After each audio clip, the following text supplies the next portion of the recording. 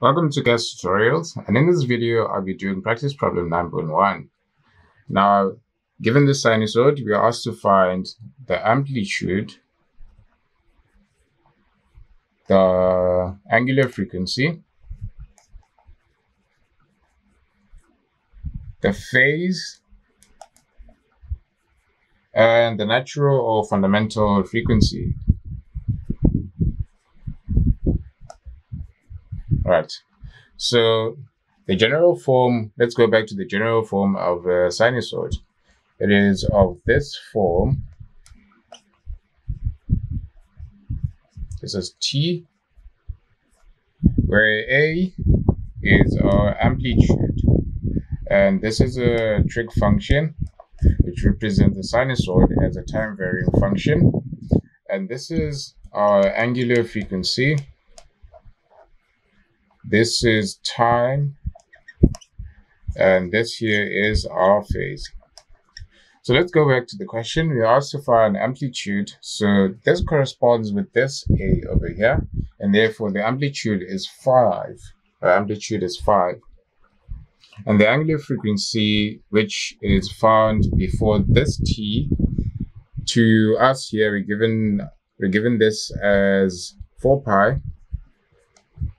And the phase is -60. Looking at the general form of the sinusoid being positive, so we even take this sign, so it's going to be -60 degrees. And finally, the frequency. So when we're looking at, let me just take this time to do a little tutorial on sinusoids, right?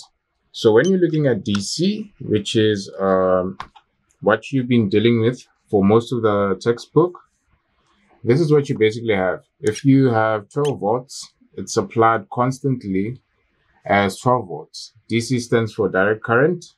But now we're dealing with AC, which is time varying.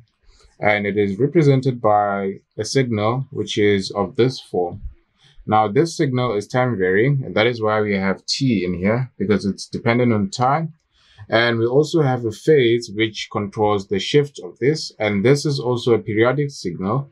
And therefore, we are interested in period and frequency.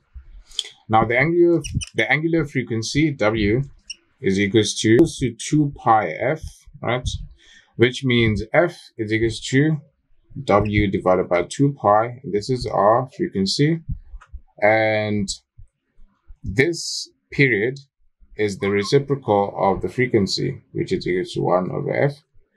Or the frequency is the reciprocal of the time. It applies either way, which is 1 over T. And therefore, we'll have T, which is the period, in seconds as 2 pi divided by W, right? So these are our formulas. This is time in period, time in seconds. This is frequency in hertz. And this is angular frequency in radians per second.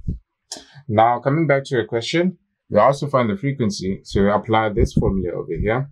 So we are going to say 4 pi, which is our angular frequency, delta divided by 2 pi, using this formula over here. And we're going to get our frequency in hertz. So this cancels out, and that goes twice in there. And therefore, our frequency is 2 hertz. And that is how you answer this problem.